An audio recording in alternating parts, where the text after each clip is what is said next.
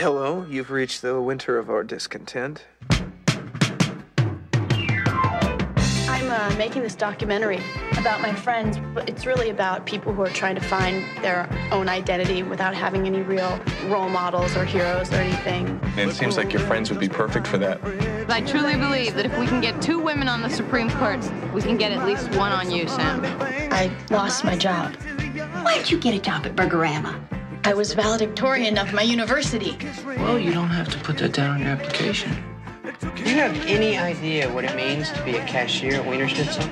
There you go, sir. And have a tune, Wiener dude. A couple of smokes, a cup of coffee, and a little bit of conversation.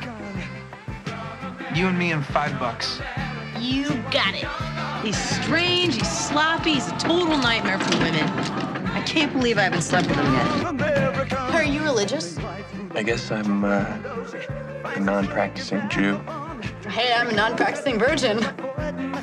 Did he dazzle you with his extensive knowledge of mineral water? He's not a yuppie. What is your glitch, huh?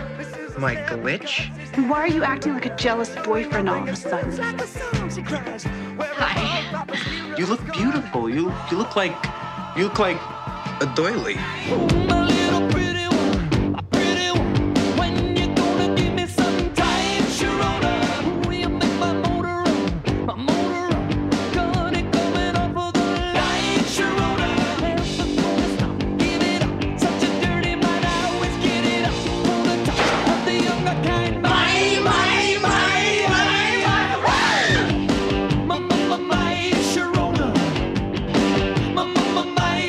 I think the moment has been appropriately captured.